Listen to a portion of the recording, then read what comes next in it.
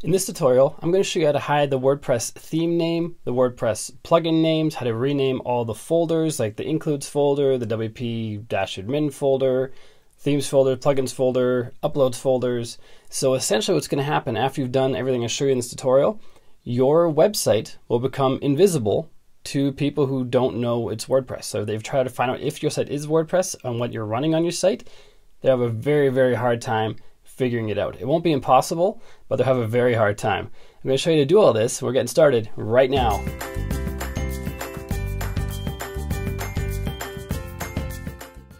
Hey, what's up guys? Welcome back to another video. It's Bjorn from WP Learning Lab, where we help change lives by teaching WordPress and giving you the ability to up your skills and earn more money for yourself and your family. And if you like that kind of thing, you like WordPress and tips and tricks and getting better at it, make sure you hit subscribe, then the bell notification icon so you don't miss anything, and make sure you check out our private Facebook group. There's a link in the description down below. With that out of the way, let's head into the screen capture. I'll see you there. So the holy grail of being able to hide your WordPress site is to use something like what WP theme is that, and have it tell you this is not a WordPress site. So right now, I'm going to put in the URL for my demo site, which is this right here, and search. And it pulls up my child theme details correctly. It pulls in plugins that I have going on, or actually the parent theme here, and then plugins down below. And all that is legitimate. That's actually what's running on the site. And now our goal by the end of this tutorial is to have none of that show up, and in fact have this website tell us it's not a WordPress site. To do this, we are going to first install a plugin. So go to plugins, then add new, then go to or search for WP hide and security. And the one we want is this one right here. It's tested with the current version. A lot of good reviews, a lot of installs. If you haven't backed up your site yet, make sure you back it up. There's a tutorial link to in the description down below to help you do that if you need help. It's called Updraft Plus is the plugin used for that. But if you're ready to install it, click on Install Now. Then click on Activate. And right now, nothing has changed. We just installed a new plugin, so we have to do some settings here. WP Hide is a new menu item that we have. So let's click on WP Hide. And there are a lot of things we can change in here.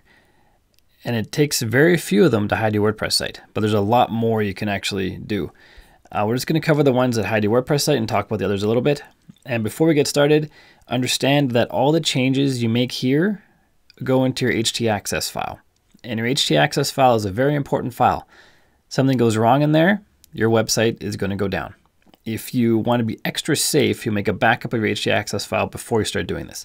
To do that, log in to your hosting account, the cPanel, and either do it through cPanel or FTP if you're more comfortable in FTP. I'm just going to go into the file manager inside cPanel. I'm going to go to public_HTML. I'm going to find my htaccess file, which is right here. I am going to right click on it, then click copy, and I'm just going to name this htaccess backup.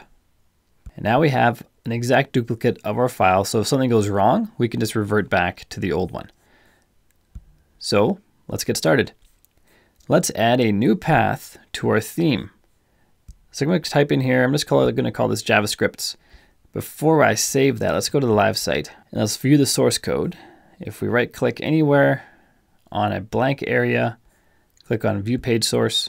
If we search for WP content /themes, we can find a lot of theme information. And this is how sites like what WordPress theme is this operate. They look for indicators like this, which all WordPress sites have. So inside the themes are the 2017 child theme. We have 2017 assets. We have 2017 assets up here. We have a bunch of others, more 2017 assets in here. So by changing this, we are changing this path. And just to show you that in more detail, I'm just going to save this, actually show it to you live because otherwise it's difficult to explain. So if I come back out here, and when I refresh this page, which I won't in just a second, these file paths are going to change.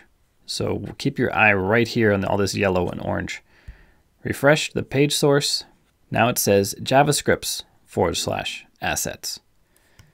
You can no longer find WP content /themes. It's gone. If we go back out to here and we refresh this page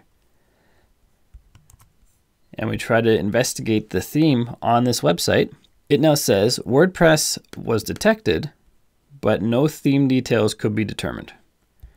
So we have, at this point, from these automated tools, successfully hidden our theme. Somebody who's really poking around could still go in here. They could find style.css, for example. Here's a child theme style, so you could click on there and possibly identify what theme it is. No, it looks like it's blocked. Page not found. That's good.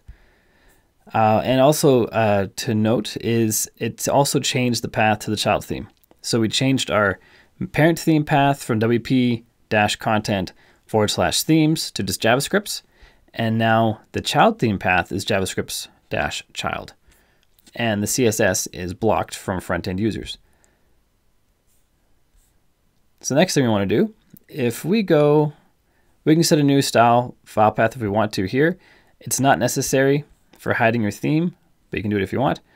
The child theme, we can rename the child theme here. We could call this my scripts, for example. And just for good measure, I'll change the CSS files as well. You do have to clear cache if you need to. So if you find the changes aren't taking effect, clear cache. Click on save. And now if I refresh, keep an eye on URLs like this that reference your child theme. This should now change to my scripts. So now it says my scripts/scripts-js.css. This is very different than it was before. Before it was referencing a child theme CSS file, but now we've renamed it and kind of hidden it. In the ID, however, for the style sheet ID, it's still there. If someone knows WordPress, they know that 2017 is a WordPress thing. Although 2017 could be anything, it's just a year, right? But anyway, you can still find it in the ID. So now, if we head over to WP Includes, let's see if we can hide our site completely from that automated scanner. So I'm going to change the includes path. I'm just going to call it PHP Includes. Click on Save. Let's look for WP Includes in here. WP Includes. So this is WP Includes is the WP core folder. You usually don't play around in there as a regular user. However, it is an indicator that this is a WordPress site, especially the WP kind of gives it away. Now if we refresh, keep an eye on the yellows and that one orange, and they will be renamed to PHP Includes. All of a sudden, this could be any kind of website. So now let's go to WP Content. Let's change it to PHP Assets. Click on Save. Come back out here, search for WP Content. There are 33 instances of WP Content. So keep an eye on all these yellows. This is a folder you're probably familiar with as a WordPress user. This is where the plugins go, this is where your file uploads go, this is where your themes go, all your images, things like that. And I'm going to refresh this in just a second, and we're going to see a different URL here. Now they're called PHP_assets, no longer WP-content.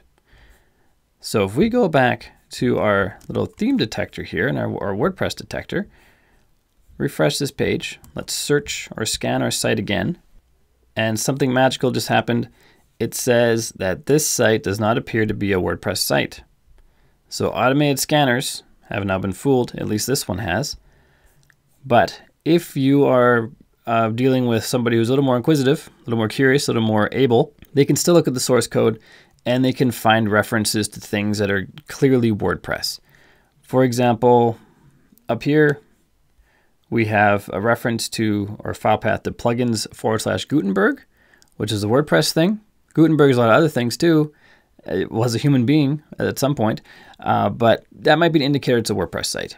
And over here we have uploads and Elementor. Elementor is clearly a WordPress plugin. It's a WordPress only plugin. So likely this is a WordPress website. And we also have all these IDs to deal with over here, which reference those same things. Inside the plugin, which we'll check in just a minute, we can actually rename each of these plugin folders as well. So we've hidden ourselves from scanners. We just need to hide ourselves from more intense snoopers that go and view your source code and comb through all the information there. Let's head over here and then click on plugins. And in here, we can change the path to the plugins. So as we've been changing our path to WP Includes and WP Content, we can change the path for WP Plugins, or WP Content /plugins, I should say. And then we can actually change the names of the folders for each individual plugin we have installed in the site. So on this site, there's WP Time Capsule. We can change the URL for that. And right here it says my_plugins/module. What we're actually changing is the module component. If we add a URL up in here that's called something else, like let's just call this, for lack of something else, super duper, and then change this module to number 1, and then this one, let's make that number 2. I want to find the Elementor one, number 3, because that one's very prominent on the front end. Elementor Pro, number 4. All the rest I'm not going to change because you get the idea. Go down to the bottom, click on Save, and then come back out here. Let's just search for /plugins Elementor, and we have 16. And here we have uploads Elementor as well, but let's just deal with the plugins first. So we have 16 entries for that. And this URL should change when I refresh this page. So keep an eye on the yellows and that one orange. And it's now changed to just number 4. So what I said earlier was a lie when I said that it took that plugin piece. So I thought it was going to say super duper / number 4, but it's not. It's replacing the whole plugin path with number 4, and here's number 3. And so those are now hidden. The IDs are still there, so I want to see if we can get rid of those. And there's also some other stuff. So if we go back into the plugin area and then click on Uploads, here we can change the path to our Uploads folder. If we go back to our source code, we can see for Elementor, there's some uploads in the Uploads folder under Elementor. So if we change this to, let's change this one to super duper, no, super awesome. Obviously, I wouldn't use something like this, but my first few were quite good, where I named it after JavaScript and things like that. These ones are less good, but you'll figure something out. So I come back out here. Let's just search for uploads / Elementor. So we have some highlighting here. Watch these yellow and orange entries when I click refresh. It now says super awesome here. It still says Elementor in the subpath. I'm not sure if we can fix that. Let's go take a look. So if we head over to the other settings, there's more here. I'm not going to go through everyone like I said, but they all work the same way. You're basically just renaming file paths. So if we head over to general/HTML under the WP hide menu, and then if we click on styles, and this area is more yes and no, and then you save it. Now let's try remove ID from link tags. Click on save. And now if that worked how I expect it to, we should be able to remove these IDs from the link tags. So let's just search for this. So again, we can just look at the yellow ones. So when I refresh, all of these should be gone. So let's give that a go. Refresh. So now it's even harder to determine if this site is WordPress or not, even if you go and sift through it manually. And there's a lot of settings in that plugin that we didn't cover. We covered most of the ones where we changed the file paths. In the section where we're currently in, where we discovered these IDs, there's a bunch of yes and no questions where we can remove certain elements from the source code. And I encourage you to go through each one of those. And when something goes wrong, which it might, you can reset all the work you've done. So before we do that, actually, let's head into our file manager. We have it open over here, actually. So our htaccess file is where all the edits are happening. So our original was 2.73 kilobytes in size. Now our htaccess file is 3.71. So we've added a lot of material in there. Let's highlight that, click on edit, and we will see a section. See if I can get this a little bigger. We'll see a section in here called, right here, begin WP hide and end WP hide. So I think, I haven't tried this yet, but I think I can just remove all this. So let's just cut that. Save changes. Now I'm going to try deleting the plugin and see if I can just put the htaccess code back into here and have all our WordPress stuff hidden again, so we can save our extra vulnerability and extra load time from having a plugin, and we can possibly still have the same effect. Before I do that, I wanted to show you how you can reset everything if something goes wrong.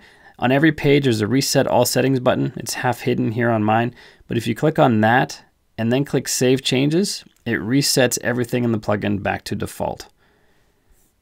And now I'm going to go to plugins. I'm going to delete this plugin. I'm going to deactivate it and then delete it. And now if we go back to what theme is this and search again, everything should be visible again as we had before, or initially when we started. So we can see our themes and our plugins again. Everything's back to how it was before we had that plugin.